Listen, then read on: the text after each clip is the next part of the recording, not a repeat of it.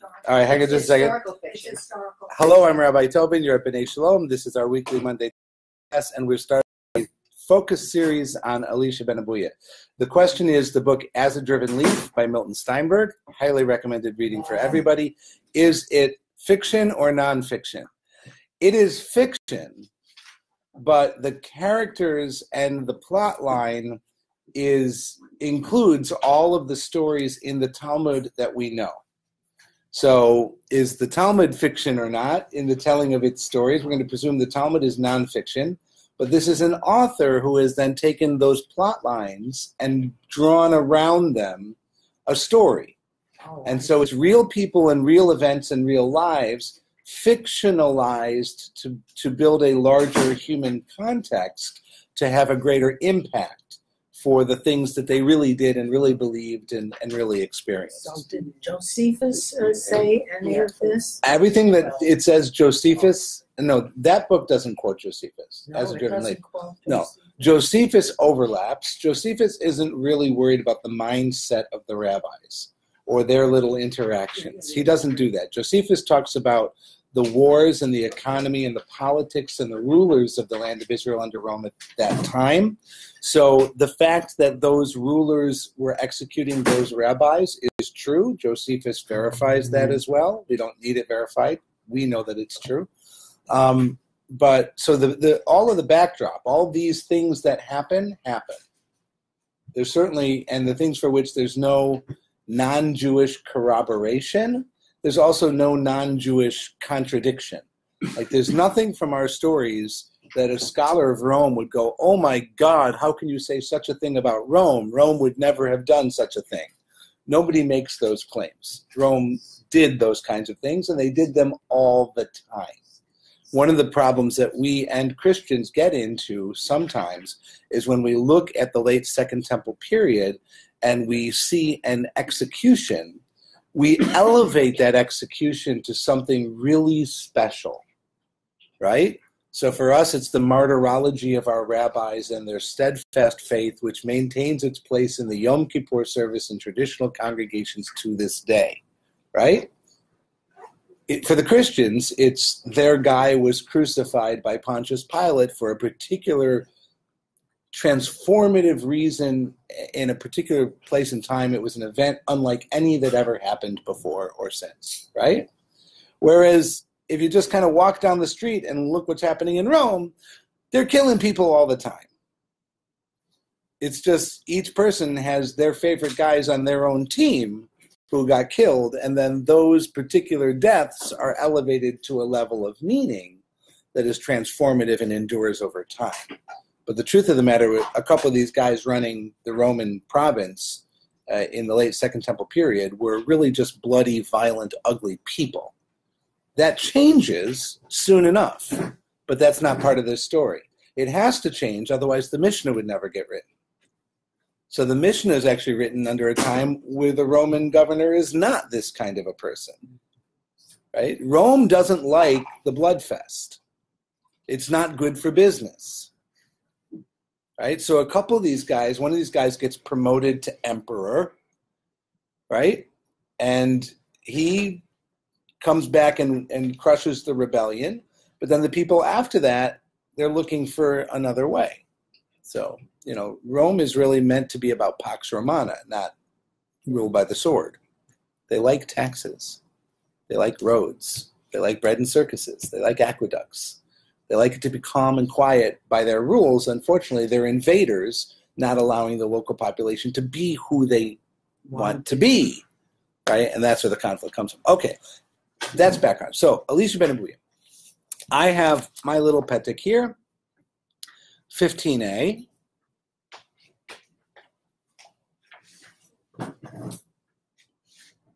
Acher chopped down the saplings.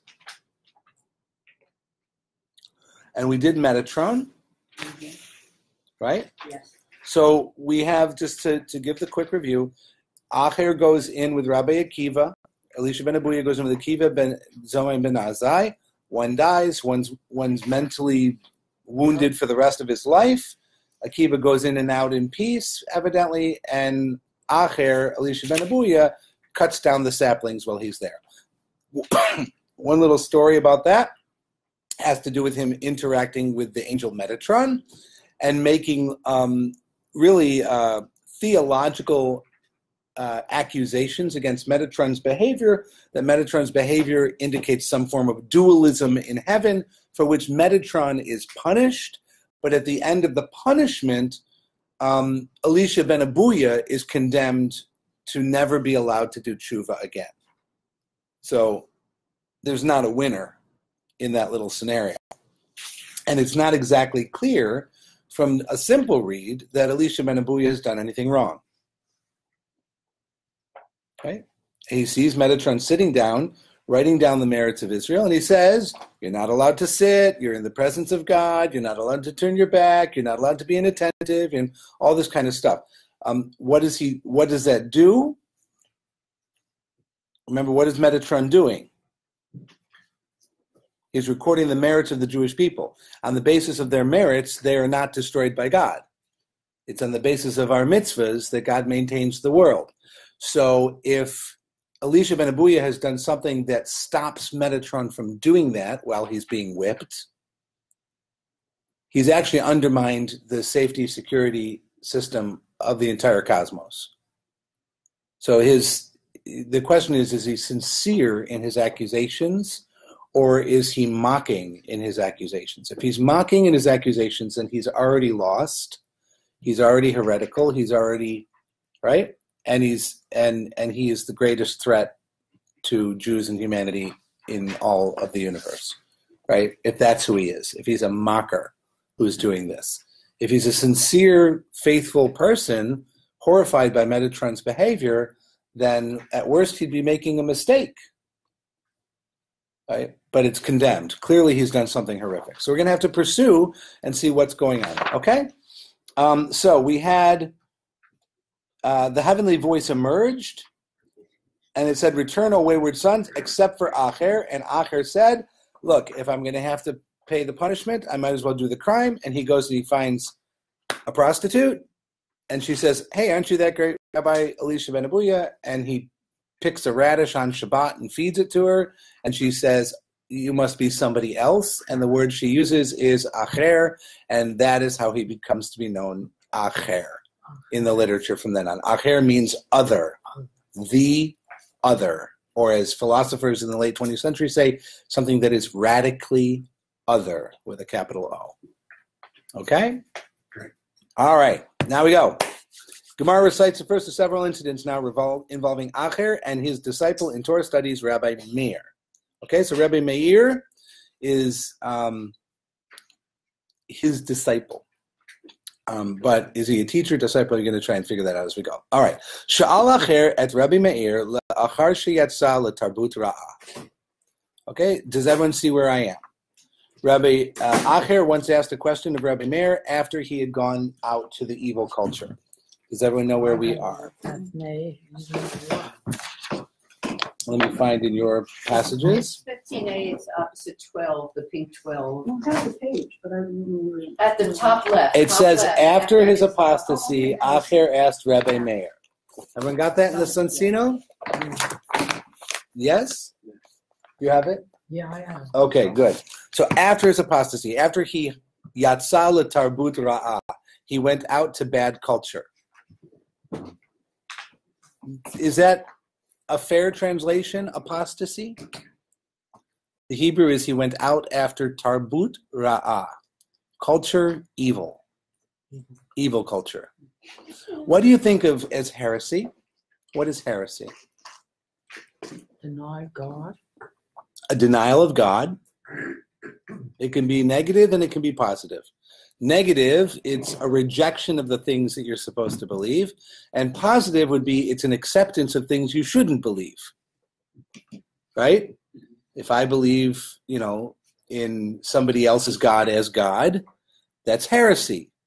Sometimes it's just a new way of looking at something, and the old Right. way, the people who follow the old way. So heresy sometimes is often just something too new for people to understand, and it eventually gets incorporated within the religion as true belief. And anybody who's ever had their books burned and then, honored within a tradition, like Maimonides has suffered that fate one time or another. Copernicus and Galileo in the Catholic Church, their truth endures. Often when truth first shows up, it is labeled heresy because it contradicts accepted norms. But if it is truth, it will endure. So genuine heresy is either accepting things that you're forbidden to accept or not accepting things, rejecting outwardly things that you are supposed to accept. The idea that you have a wrong opinion over the test of time isn't really heresy. It's error, right? There's a sense of deliberateness in the English word heresy. You know that you are contradicting the system that's calling you a heretic. It's not you're a revolutionary. You know you're contradicting it, right? That's the definition of a heretic. Yes. I think it is symptomatic of a very narrow regime that's very, very, very rigid in its beliefs. And anything that's not part of that belief system is automatically rejected out of hand without even examining it. Okay. The Hebrew, then, is different to me. I hear in the Hebrew that he went out towards evil culture. He assimilated to the evil Roman culture, right? So now the next question is, what is Judaism? Is Judaism a system of dogmatic creedal beliefs that you have to accept these 7 or 10 things and you are Jewish, and if you reject them, you can't be Jewish? Yeah. You're singing my song, but I've been trained in Judaism that that's not correct. That while Judaism has beliefs and norms, and you can't call anything Jewish, Judaism is also a civilization and a people and a series of cultures, and that we have. This is a modern training. That's not the way it was back then. But they call what he does tarbut ra'ah. Not. How does Spinoza fit into that? Spinoza would be a heretic. It was a heretic. They took him excommunicated. Yes, if your religious beliefs are contradictory or troublesome enough, you will get excommunicated by the normative forces of Judaism. And you don't have to go to Spinoza. You can go to hospital chaplaincy, right? Every once in a while, you'll get a messianic rabbi, somebody who is of a Christian church who believes in Jesus but adopts Jewish norms, Jewish texts, Jewish holidays, and so forth to express their Christianity, and they call themselves Messianic Jews. They're obviously Christians by definition because they believe that Jesus is Christ. That's what makes someone a Christian. So, that person then walks into the hospital and says, "Can I have the list of Jewish patients? My name is Rabbi so-and-so." And the hospital, let's call it St. Joseph's Hospital in Kansas City, Missouri, doesn't have the wherewithal to differentiate between this rabbi and that rabbi. That's not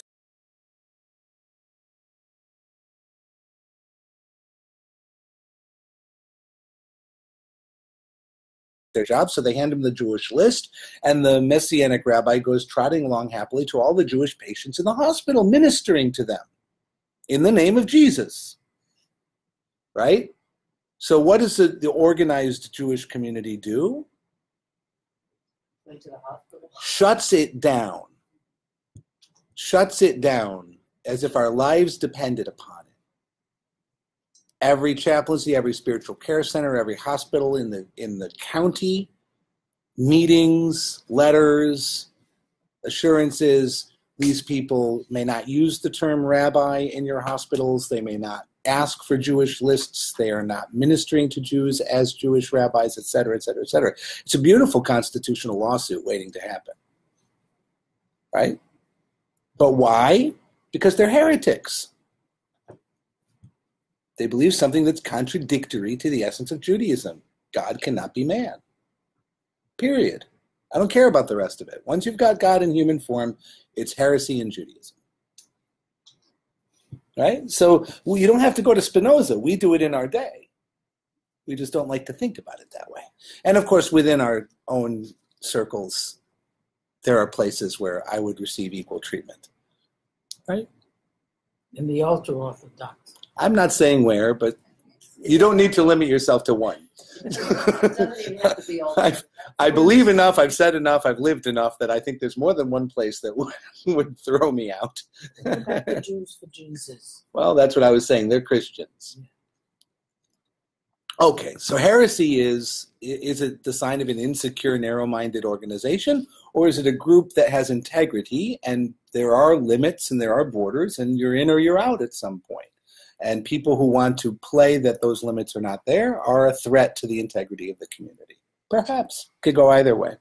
In Talmudic mode, he's a heretic, he's out, but the language is he went out to Tarbut Ra'ah, which I just think is very interesting about how we view this. It was how Roman he was that was the problem, right? And then you have to look at what he does now and say, does he reflect actual beliefs that are heretical? So we're going to look at what he does, and we're going to ask ourselves that question. Is what he says so bad? Could Judaism have lived with it? And why couldn't that Judaism live with it? Those are the questions. Okay? All right, so Acher asked Rabbi Meir, who wants to read? Let's get you guys reading some of this. After his apostasy, Acher asked Rabbi Meir, who wants to go? Okay, go ahead. What is the meaning of the verse, God hath made even the one as well as the other? He replied, he means that for everything that God created, he created also its counterpart. He created mountains and created hills.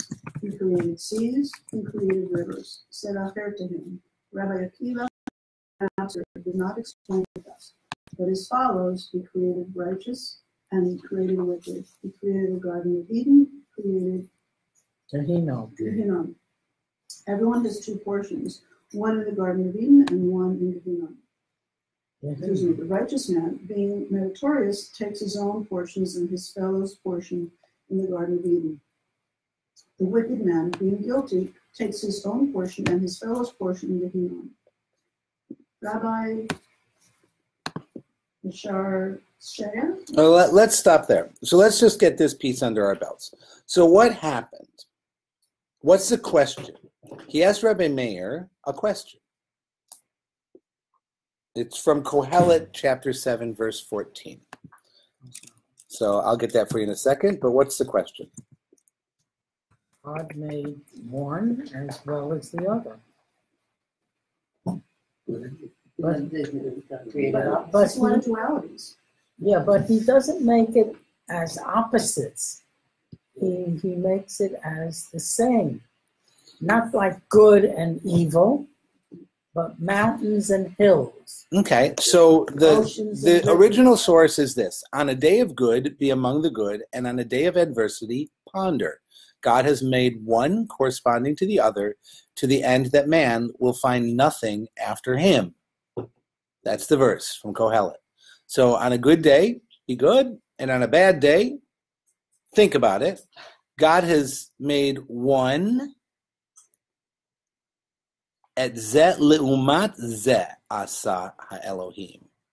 He made this for this on the basis of that. Leumat zeh. It's kind of a hard Hebrew word to translate. Made this for the purpose of that or to that end. Okay? Gam et zeh leumat zeh asa. So he made two things. What are the two things he made? In the verse? One as well as the other. Okay. In verse 14 it says, on a day of good be good, and on a day of evil think. God has made one as much as the other. He's made the 2 days. We knew God made days. That's not a chiddush. That wouldn't get anybody mad. It's the quality of the days. What are the two things God has made in that verse? Good and evil. Good and evil. Good and evil. Okay? Remember, what did Akiva warn them not to do in the Gan when they went into their pardes? Don't say water. Don't say water, water. Don't say water twice. Right? And what was Elisha ben Abuya's accusation against Metatron? If you have your back faced to God in this place, you may think that there is more than one power. That you can face something other than God means there is something other than God. Dualism is the word. So Akiva warns them against a dualism. Acher accuses Metatron of a dualism. Acher here asks Rabbi Meir, hey, what's that verse where God makes good and evil? There's a pattern here. Okay? This is what he's on about. So, what's Meir's answer? Whatever the Holy One, blessed be He, created, He always created something corresponding to it, right? Mountains, hills, seas, rivers. Yeah, but they're not Those are opposites. just precursors. So it's a big and a bigger. Yeah. Big and bigger, big and bigger. Those are quantitative differences between things of the same character. Yeah, because a mountain, the opposite would be a valley. Correct. Right. So Yes. Rabbi Meir's answer is not convincing. Unfortunate. Amarlo, says Acher, he said to him, that's not what Rabbi Akiva, your teacher, said. Ella barat tzadikim bara rasha'im, that he taught, that he created good people and bad people. Bara Gan Eden, bara Gehenom. He created a Garden of Eden. He created the pit of darkness and death. Kol echad ve'echad yesh lo shnei chalakim. Okay, so the answer might be each and every person has two portions. Echad began Eden ve'echad begehenom. Everybody has two portions. Everyone's got a Garden of Eden portion and a Gehenom portion. Zachat Tzaddik, what the Tzaddik merits, Natal Chelko v'chelek Chavero began Eden. He takes his portion and his peer's portion in the Garden of Eden. Nit Chayev Rasha, a wicked person becomes guilty. Natal Chelko v'chelek Chavero began. So, what does that mean? What's this last piece? A tzaddik and a rasha each earn their portion of Gan Eden or Gehenom. And I hate to say it, but the best translations here are probably heaven and hell. Probably what? Heaven and hell. Not really what we spend a lot of time doing in Judaism, but in this passage, this is heaven and hell. A good place and a bad place after you die. The righteous person, everyone has a piece of heaven and a piece of hell destined in their soul. If you are a tzaddik and you live a righteous life, your piece of bad will get owned by a bad person so that they become entirely bad and go down to Gehenna. And their piece of good you get. So you become entirely good and go to Gan Eden. Go to paradise. So if you're 60-40 good, your 40 goes off to the poor guy who is 60-40 bad, and everybody is 100% one or 100% the other after they die. That seems unfair. Yes. Also unlikely. Well, unless it's true. Right? The problem with theories of the afterlife is we can talk about them all we want. Eventually we'll know. And evidently there's no, communication back. All right. So is that a good answer or a bad answer? Remember, what is Rabbi Meir trying to answer? What did Acher pose as a problem? What does he mean? God created evil as a thing. Therefore, there is dualism in the cosmos. There's a duality in the cosmos. And the answer is, everything's paired up. There's two of everything anyways. Right? But that doesn't really work. So the second answer is, what about good and bad? People. He says, your teacher, Rabbi Akiva, said God creates good people and bad people. The answer to that is not really. People can be mostly good or mostly bad, but what he's saying is, after they die, they're all one or the other, as far as their destiny. Does that solve the problem of dualism? I think it actually exaggerates the problem, because now, for all eternity, you have these two different places, a place of good and a place of evil. Unless you can define Gehenom as something else. All right, next reader. Somebody else? What does it say in the Hebrew? In the English translation that I'm following, it says, he created righteous and created wicked. People. It doesn't say people. Those are people, though. The Hebrew word is tzaddikim, which is always people. Otherwise, it would be Well, tzedakim. That's not a good translation. Because he created righteous and created wicked is he created good and he created bad. But you're saying it's he created good people and bad people in the Hebrew. Yeah, Rabbi Akiva, Ella barat tzadikim bara reshaim. Those are people. Those are people. Yeah, okay. Always people. This is a poor translation. Yeah. Well, it's the Sonsino. The British translation is trying to be genteel, and it winds up being a little gentile. What can you do? It tries to smooth things over. The early British translations really do try and smooth over potentially embarrassing places where the non-Jewish reader or the not fully learned Talmud scholar might get tripped up by things. It's a fairly smooth road to read. All right, Gemara. Rav. Now we're going to do. This is Rav Misharshia. Okay. Rav Misharshia said, "What is the biblical proof for this? In the case of the righteous, it is written, therefore in their land they shall possess double. In the case of the wicked, it is written, and destroy them with double destruction." Nice proof texts. Yeah. I like these. All right, so he goes and he pulls out off the shelf Isaiah and Jeremiah and their prognostications about what's going to happen to good and bad people. And in typical hermeneutical style, the prophets say things like, you will get double what you deserve, right? And that's a fairly common kind of way to talk. So we do have verses that say the righteous will get double, the evil will get double, and he finds two of them. But doesn't that negate the free will?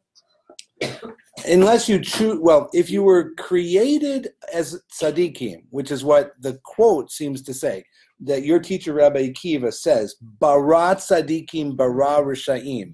He created tzaddikim and he created rishaim. That would seem to say that there's a predestination that these people are good or evil from the time they are created. And the answer to that seems to be, in the context of the sweep of all of our tradition, no, people have choices. They become more or less of one of these others. The first answer is that you have a piece of this and a piece of that in you. Everyone has tzaddikim, rishayim things in them, and our job is obviously to become only the tzaddikim. That's our job, right? But yes, it's messy. Yes. To go against the concept of teshuvah, because with teshuvah, so with genuine tshuva, you have the ability to offset most of the things that Rishaim do, right? Not all of them, but most of them. So I'm not saying, I don't think that this eliminates the possibility of tshuva, because they are talking about at the time you die. So what you do up until that point, you have lots of choices. It's like Rambam. Rambam says that you should do teshuva the day before you die. Well, how do you know? And nobody knows when you're going to die, so you should be doing tshuva all the time, just in case you forget to look before stepping off the curb. Right. Okay? Yep. I think about it not in terms of predestination, but more logical consequences, like the phrase we have, you reap what you shall sow. That kind of idea. Right? You become what you eat. Exactly. Morally as well as physically. Right? If you take in evil influences constantly throughout your life, no matter how much you think, I'm a good person, at the end of the day, you're defined by everything you've taken in, right? This is the person you are. Maybe that's why they call it tarbut ra, that he went out to evil culture, because culture is kind of the enveloping life in which you live, right? That's assuming that the world is a dangerous world. Well, look what's happening. What is Acher doing in this paragraph? I think he's justifying himself. At the much more simple level, at the first most obvious simple level, what activity is he engaged in? He's consorting with people from the wrong side of the tracks. That was back with the hooker. Right. After that. I mean, Meir is not on the wrong side of the track. if I'm going to be in Russia, I'm going to be in Russia all the way. In other words, I did something wrong. You're drawing conclusions. I want, back it up. Well, I mean, he's challenging the rabbi. Back it up. Back much more general. From 30,000 feet, you fly over this thing, you look down and you see two people. What are they doing? About what? Good and evil. Based on what? What they do, or what culture they're. What are they doing? Based on a verse. Yes. Discussing What are they discussing? the definition Of good and evil in in the Torah. They're studying Torah. What is Acher doing? Acher is studying Torah. So what? Not only is he studying Torah, he's asking a rabbi a question. Right? So you got to understand here, we know, because we're reading this and he's called Acher, that he's got to be bad. What he's doing is bad. Right? But what is he doing? But he's still He's being questioning Rabbi He's questioning Rabbi's authority. Where's the Tarbut Ra'ah? What evil culture is he a part No, of? not in this paragraph. He's still hanging out with the Yidden. Well, what about the prostitute? Maybe she was too, but I don't know. Okay? But in this paragraph, what's he doing wrong? He's studying Torah. So we have to assume that the way he's doing it or what he's asking, that there's some insipid motive involved, and there may very well be, because he's accentuating a question about dualism. He may be challenging Rabbi Meir and saying, sure, you think God is one, so how do you interpret the verse, he made this and this, right? And then the Gemara runs off into this thing where we wind up with Gan Eden and Gehenom, and Sadiqim and Risha'im, which doesn't seem to be part of Rav Meir's answer to Acher at all. It's Rav Misharshia and the others. It's this other level of interpretation. Okay. I'm not sure the question is, but what is considered good and evil? The Ten Commandments, the rule. For the rabbis, good is belief in God, study of Torah, and doing of the mitzvot. All of them. Evil is not believing in 613. Although in the Mishnah they never say 613. That's a Talmud word. So not believing in God, rejecting the Torah, refusing to do the mitzvot are evil, and doing those things are good at the simplest level for the Jew. For the non-Jew, it would be hating us, killing us, stopping us from doing those things. That's evil. Loving us, supporting us, helping us to do those things would be good. So everybody in the world would be judged good or evil based on whether or not Jews are able to. I mean, those are the standards. It's not like you go up, you ride on Shabbos in the car. Are you considered? In the Talmudic, well, you know what? Hold on, because Fran asked, so if you ride in a car on Shabbat, are you evil? Right? That's a loaded question because different movements have dealt with that in different ways, and you always have the context. What if the person can't walk? You've got all kinds of stuff that people could start to talk about. We will have their version of that case in these pages where they're riding on a horse on Shabbat. Okay, so we're going to see that. There's going to be a horse involved here at some point, which is their car. The horseless wagon, as that was referred to. My question is, Gemara says in translation, after his apostasy, Yes. Asher asked Rabbi Meir a question, saying to him, he said, what is the meaning of the verse? What was his intent? What was Acher's intent? So If his intent was to question, come on, God, give me a break. So, pardon me. So part of the problem here is, who put the words Le'achar sheyatsa letarbut ra'ah in the Talmud? Do we have a tradition that Acher asked Rabbi Meir this question, and that was the original tradition? Because if so, what's the problem? A colleague asks a colleague a question about a verse, happens all the time. The fact that it says after. So we have this preliminary contextual statement. After he was a heretic, he asked this question. Well, now that we know he's treif, Right. his question must be treif, right? Because he's treif. And why I love these passages is it's going to turn on a question that I think we all have to answer for ourselves, and that is a not kosher person, lifestyle, whatever, able to have, represent, teach, and convey kosher Torah? Can a treif person teach kosher Torah? Right? So he's already become a heretic. Does that make him incapable of engaging in genuine Torah study? Does that make him untrustworthy in conveying genuine Torah teachings? That's the kind of question that the divide in our modern community is based upon. Why can't so-and-so walk into such and such a synagogue? Why can't such and such a rabbi be called rabbi in such and such a place? Why can't you do those things? Because the conservative rabbi may stand up and teach perfect Torah, right? Or write a book that is perfect Torah. They are not going to be allowed to speak in a certain place. They are not going to get their books published or sold in a certain place, right? Because they are treif.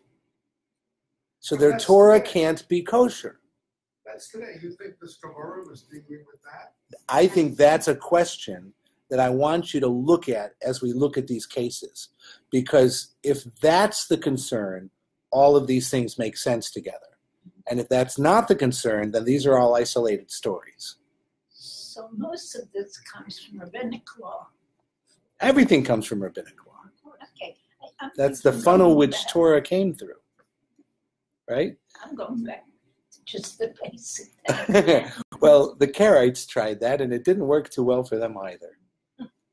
Yeah. So is this sort of a way of guarding against the danger of the evil son we were talking about, the Seder? What does this mean to you? Yeah, exactly. He would not have been redeemed because he set himself apart from the community. Right. Is this that kind of thing? Perhaps. But how did he get to be Acher? Did he set himself apart, or did they push him out? Did God push him out? And it could be mutual. The Bat Kol said he can never do tshuva. And he said, fine, so I'll go find a prostitute. Who started this fight? Could be a chicken and egg kind of thing. Don't know. He did, because he did something that God said, you can't do tshuva. Because God's not capricious and mean. Right? And we don't have a capricious God who starts fights without a reason. All right, let's move on, because we're not making too much progress. So now, next question. We're going to Rabbi Meir again. New reader. Acher asked Rabbi Meir, Sha'al Acher et Rabbi Meir le'achar sheyatzah letarbut ra'ah. Another question of Meir, also prefaced by after he was a heretic. Go on. Golden glass. Oh, okay. After his apostasy, Acher asked Rabbi Meir, what is the meaning of the verse, golden glass cannot equal it, neither shall the exchange thereof be vessels of fine gold? He answered, these are the words of the Torah, which are hard to acquire like vessels of fine gold, but are easily destroyed like vessels of glass. Said Acher to him, Rabbi Akiva, thy master did not explain thus, but as follows. Just as vessels of gold and vessels of glass, though they be broken, have a remedy, even so a scholar, though he has sinned, has a remedy.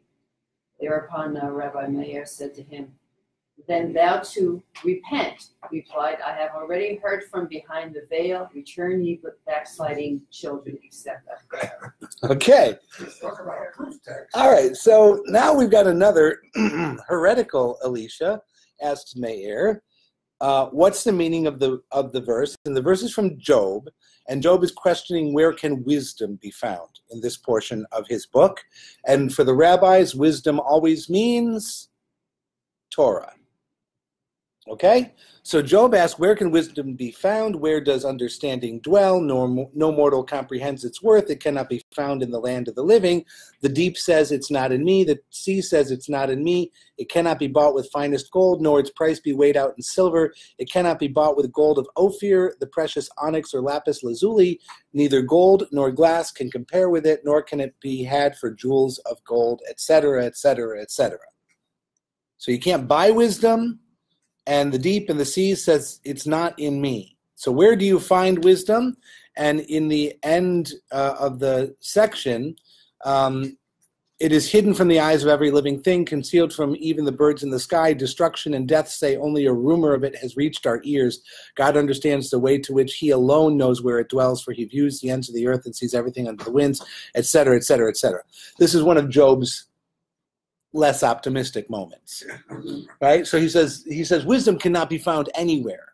And Job says that to his erstwhile friends who are coming and telling him, because you are suffering, you must have done evil, and you should repent of your evil, and God will fix you and make you better. And Job says, wisdom, you think you're speaking wisdom. There is no wisdom in the world. It can't be found anywhere. It can't be bought. It's not in the seas. It's not in the ocean. Only God knows where it is, and God basically doesn't show it to us. Does Elisha ben Abuya know that that's the larger context of his quote? Of course he does. He's a Talmud Chacham before he went out. He's a learned Torah scholar. So he knows that this is a verse that denies wisdom. And again, for the rabbis, what is wisdom? Torah. So it's a verse that denies the existence of Torah in this world. That's an interesting thing for him to raise. So he says, what does this mean? He says that to Meir. So the first question was, what does it mean he creates good and evil? Second one is, what does it mean that there's no Torah in the world? Right? So these are nudnik questions when you start to put them together. You know what a nudnik question is? You know what a nudnik is? Yeah. Okay. Well, I was thinking he's like an attorney. He knows before he asks what the answer is going to be. Oh, you think these are all rhetorical questions? Yeah, if you make them rhetorical questions, it's a form of mocking. And we said if he's mocking, then he's evil. Because the worst thing you can do is disparage the Torah. Right? To mock it, to make fun of it, to use it for sport. Okay, this refers to matters of Torah that are as difficult to acquire as gold and fine gold vessels, but are as easy to lose as glass vessels. So Meir says, it's not that there's no Torah in the world, it's that some things in Torah are so hard to learn, it's like how hard it is to acquire gold. And some of them are so easy to forget, it's like trying to see something in glass. It's elusive. It's elusive. You can grasp it with difficulty and lose it with ease. That's Meir's answer.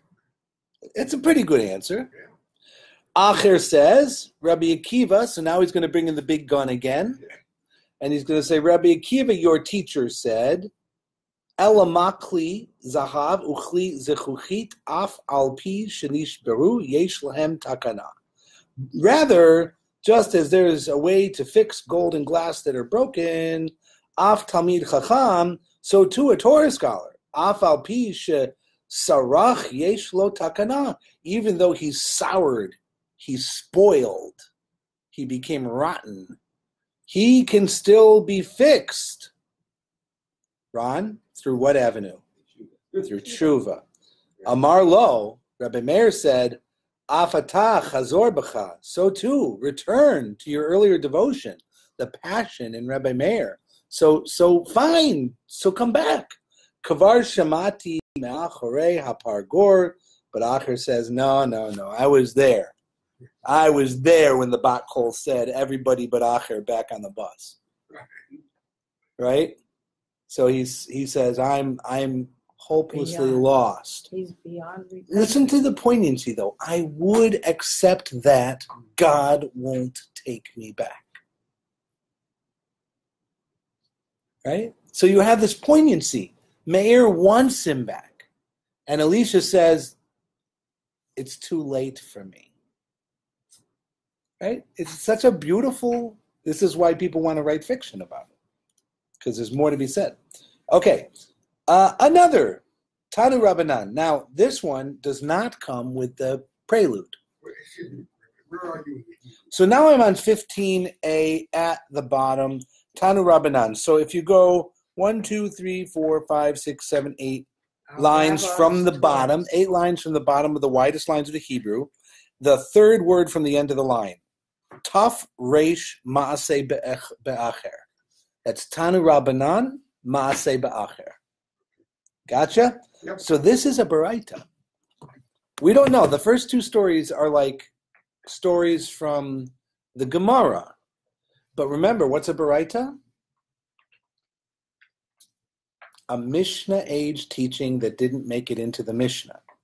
So it has more authority. It's older. It's contemporary to the guys in the Mishnah. So our rabbis taught in a Baraita, Maaseh be'acher. There was this thing that happened with Acher. Who wants to read? Our rabbis taught once Acher was riding on a horse on the Shabbat. Who asked about driving on Shabbos? This is the case. And then Rabbi Meir was walking behind him to learn Torah at his mouth.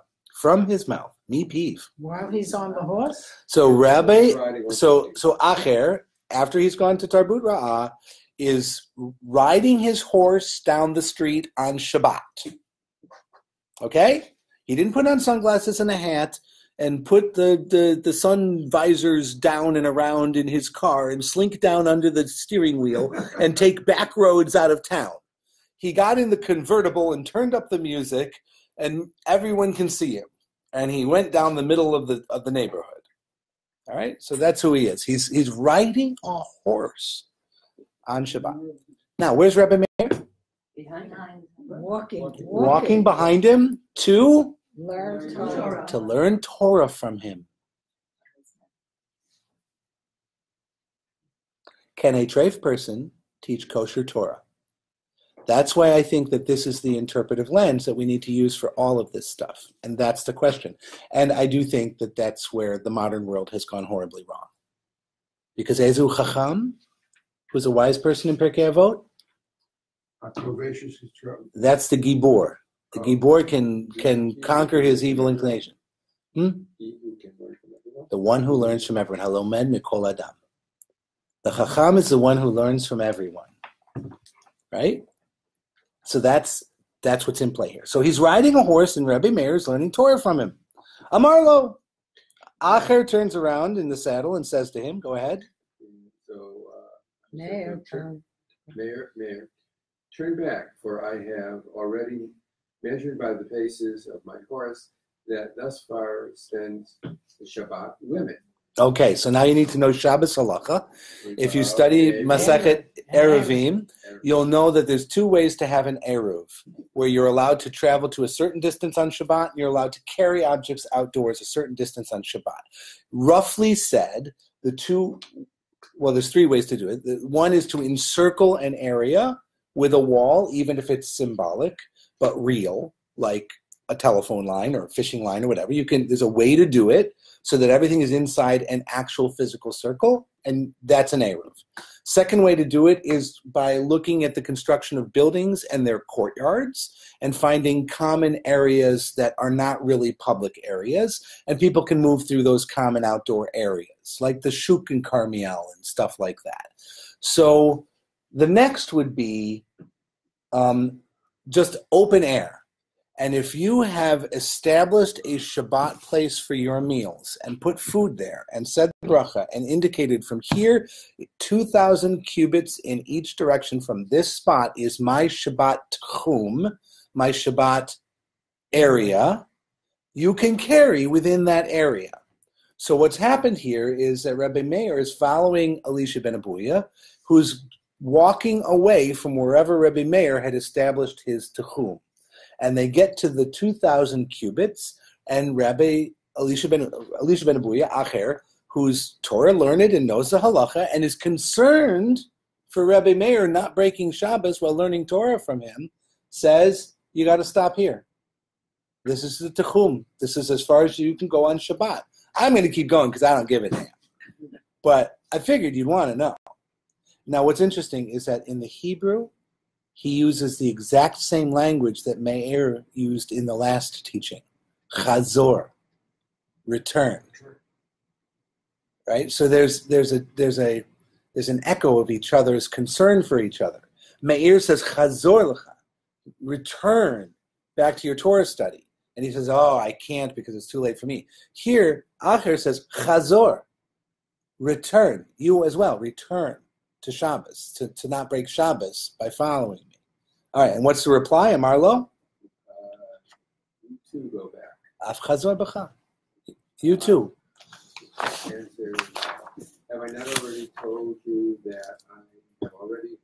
behind the veil. Yeah. Return, you backsliding children, except for her. Right. So he again quotes that the Bat Kol had said, everyone can return except me. There's no point in me getting down off the horse. There's nothing to be gained by me observing another mitzvah for the rest of my life. Right? There prevailed upon him and took him to a schoolhouse. Takifu aile levei midrasha, which is interesting because you've got Aramaic in a Baraita, which is not normal. A Baraita is normally Hebrew, right? But this is Aramaic. So he grabbed him and thrust him into the schoolhouse, the Beit Midrash, the Beit Midrasha. Go ahead. Grabbed him off the horse and pushed him into the Beit Midrash, which happened to be right there at the edge of the Shabbat border, evidently. He said, Acher said to a child, recite for me your verse. The child answered, there is no peace, said the Lord, unto the wicked. He then took him to another school. Okay, hang on. Let's see what happened in that moment. So this is a form of divination. Okay? Divination is where you set a system up that you don't have control over, and like you're going to flip through a deck of cards, and and the first card you pull tells you which book of the Torah to read, and the second card you pull says which chapter in the book, and the third card you pull says which verse, and you go to that book, chapter, and verse, and you read it, and it will have the answer to your trouble. It's a form of divination. Very common in the ancient world to set a system up like this where you're going to get a seemingly random Torah verse, and it's going to be the answer to your question. What is Acher's question? Am I kosher? Can I do tshuva? That's the question driving the pathos of the story. He asks the random kid who's studying a random haftarah, what verse are you studying right now? And the verse is, there's no peace for the wicked. Question, answer. Right? Meir's not happy with that answer, so what did he do? Takes him to a Beit Knesset. Not a Beit Midrash, but a Beit Knesset, a Kanishta this time. Amar Leili Nuki, the same thing. He says to a boy, what does he say? Say for me your verse, and he answered, for though thou wash thee with Niter. And take thee much so, yet thine iniquity is marked before me, says the Lord. Even if you were to scrub yourself with chemicals down to the bone, you could not be clean of your sin before me, says God. Just a random verse from a random kid. All right. So let's keep going because the Braita goes on. He took him to yet another schoolhouse. Acher said to the child, recite for me your verse. He answered, and you that art spoiled, what do you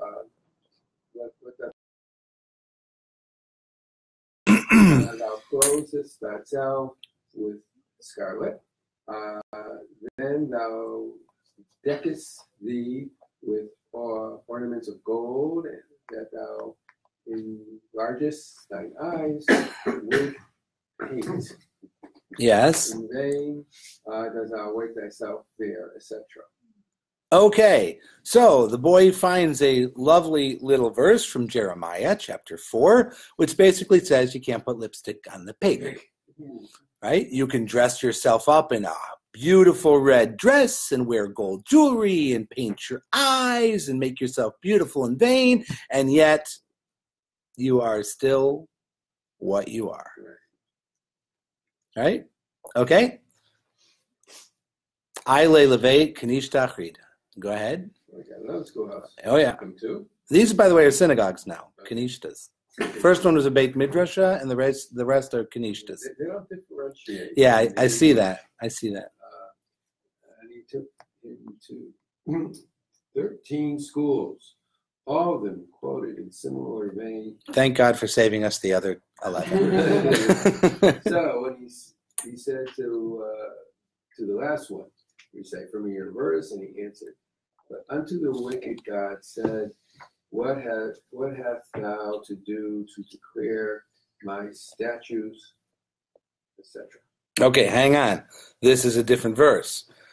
So this verse quotes from Psalms 50:16. It says, Ulerasha Amar Elohim, and to the evil one God has said, Ma lecha lesaper chukai. On what basis can you tell my laws? What is the answer? Well, it's rhetorical. It's a Russia being told, on what basis do you think you get to quote my laws? What's the context of the sentence, though? Okay, you want me to go get that? That's fine. Psalms 50:16 is probably another wisdom psalm. Psalm 50:16. And the verse is, dun, dun, dun. But to the wicked God says, what right have you to declare my statutes or to take my covenant in your mouth, seeing that you hate instruction and cast my words behind you? So he's saying that wicked people shouldn't teach Torah. Yeah, he says, you give your mouth to evil, your tongue frames deceit, you sit and speak against your brother, you slander your own mother's son. These things you have done, and I kept silent. You thought I was altogether like you, but I will rebuke you and set them in order before your eyes. And now it's at it. Consider this, you who forget God, lest I tear you in pieces, and there be none to deliver you, etc., etc. That solves that problem. Okay, so the kicker is not just, the evil people will have no rest or whatever. It's an actual statement that you Russia, you may not speak my words. You may not speak my covenant. You may not teach my Torah. What right do you have to think that you get to talk? Right? That is harsh. Okay? So, now, what about this kid, though? There's something different about this kid. Hahu Yanuki Hava, this particular boy was, yeah, he didn't talk so clearly, unfortunately. And so it sounded as though he answered, but to Elijah, God said. Mm-hmm. That's important. Some say that then Acher had a knife with him. Okay, hang on. So the kid's got a speech impediment, and it was misunderstood, that instead of saying Ularisha, he said Ulish. So instead of to the evil one, it was to Elisha. Ularasha Elisha. So there's a speech impediment that he's not understood, and he's understood as misquoting the verse to specifically damn Elisha ben Abuya by name with the words of the psalm. Okay. Ikadamre. And there's a dispute. Okay. So he had a knife with him, he cut him up and sent him to all the 13 schools. Okay, so one view is that Elisha ben Abuya had a knife, and he cut the kid into 13 pieces and sent one chunk to each of the 13 schools where children had condemned him. You didn't see that coming, did you? This is all in Shabbat. Right, yeah. All right, so he's got a knife, he's riding a horse, he's studying a lot of Torah. And there are 13 synagogues, 12 synagogues in a school within the 2,000 cubits. Okay. And the others, V'ikadamre, and there's others who know the end of this story as Amar. No, before that. We didn't get to the end. There's a some say and some say. Some say that he said, had I a knife in my hand, I would have cut him up. Okay. That sounds more logical. All right. So there's two. So if I had a knife, I'd chop you into 13 pieces and send you around the town. Okay. No, we're going to stop there. We're going to get more of these lovely stories of Acher moving forward. But you see what I'm saying? That it seems Acher seems to have a theological question that on its face value is a legitimate question. Is there dualism in the world? Is there good and evil in the world? Is God in charge of all this stuff? Right? And he pushes that theological statement, and now we have this repeated way of testing and proving that God has condemned him, and we have the pathos of affection between Meir and Elisha ben Abuya, which is clear, but on the end of this story, we have him acting out or threatening to act out. And at the end of the other story, we had him act out. Right? So the ends of the story always are that Elisha ben Abuya doesn't do tshuva. What I would like to know is what would have happened had he done tshuva. Right? He accepts the condemnation and never challenges that fate. But how can you challenge the fate when it comes directly from God? Right? So these are the things upon which the story hangs. We're going to come back next week, and we're going to do it again. So it's really Okay. true believer.